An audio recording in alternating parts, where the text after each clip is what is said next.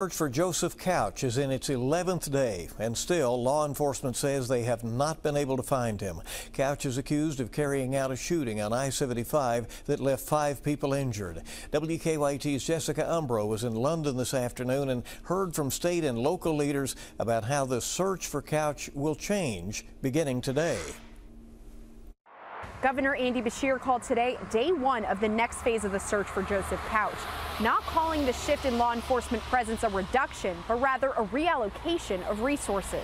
The deployment of our resources into the community now provides a better public safety outcome, a better deterrent than simply continuing the manhunt at its current levels. After searching approximately 28,000 acres of the Daniel Boone National Forest, Governor Beshear and law enforcement say they're refocusing their search for accused I-75 shooter Joseph Couch. From what we have discovered so far in this search, this is the best plan moving forward. It was made clear that this change does not mean that the search for Couch is over. This is still an open and an active investigation. We will work just as hard continuing down this path as we have from day one. We will not live our lives in fear. We will move forward together, and yes, we will get through this together.